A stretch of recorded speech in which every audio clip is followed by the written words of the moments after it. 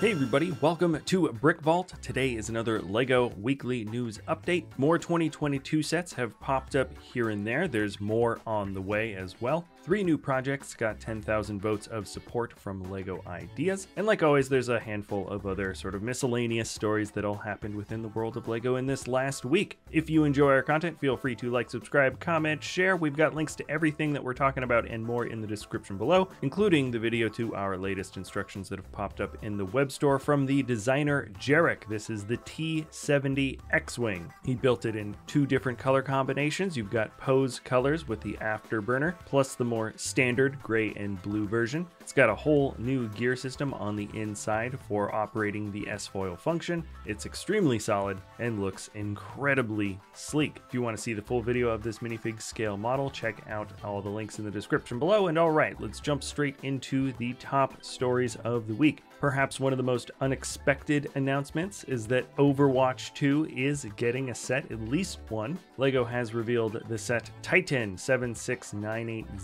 The figs are Tracer and May, and we'll see if there are more Overwatch sets to come. It's a pretty decent looking mech for sure, and in general, people are pretty happy about this model's announcement. No official word on exactly how much this set is going to cost. Before we jump into the reveals of the week, I just do want to show off this one quick video that LEGO released recently. There was an article that actually talked about it last week. I didn't have time to get to it, but now there's a video, and it's actually some tips, some building tips and tricks on how to disassemble the AT-AT. It's such a big and strong model that LEGO used some interesting techniques to really lock certain pieces in place, which has made it extremely difficult for some builders to actually disassemble if they ever wanted to. LEGO released a statement talking about what exactly needs to happen in order to get the pieces out, and then they launched a video as well showing how to take certain parts of the model apart. I just thought it was funny here in the studio because I'm often answering emails about how certain areas of models come together, and now that LEGO is producing some pretty complex stuff, they're getting into now similar troubleshooting waters. Anyways,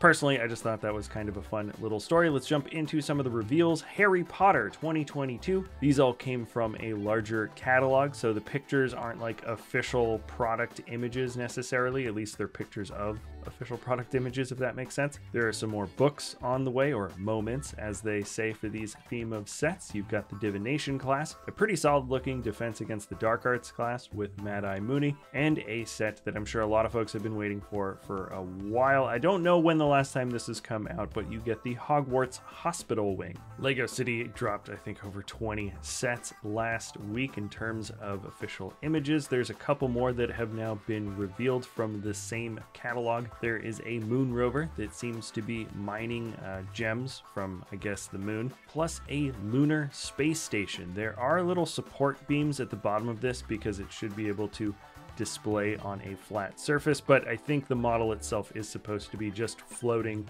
in space at all times. Both look pretty cool, definitely good additions to some of the larger Space City sets that we saw earlier. And then Technic had a few more reveals as well. They have a John Deere tractor on the way, plus a few other interesting models. One seems to have control functions, and I think can drive both upside down and right side up, if I'm not mistaken. Buzz Lightyear now has a Brickhead figure, so no surprise there. And from this same catalog that I was showing the pictures from before, there are some more Marvel sets coming down the way, and we'll probably find those out maybe next week or the week after. Let's jump straight into ideas. Often licensing is an issue for a lot of different LEGO Ideas projects. I'd be very curious to see where the licensing team lands on this one. From Adam Mark, this is McDonald's franchise 1955 to 1967.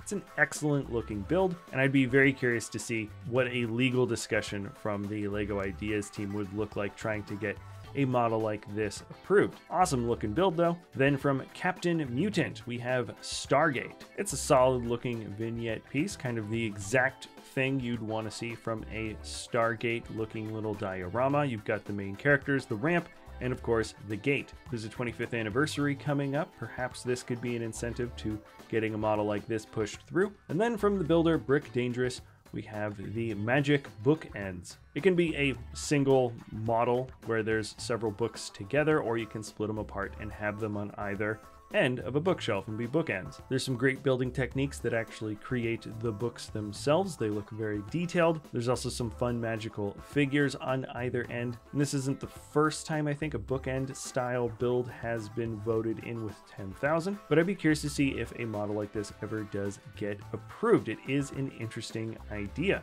Congratulations to all the builders that got 10,000 votes of support. Check out any of the links in the description below if you want to learn more about this week in news, or check out our web store, brickvault.toys. If you enjoy our content, feel free to like or sub. Thank you so much for sticking around to the end of the video, and we'll see you next time at Brickvault.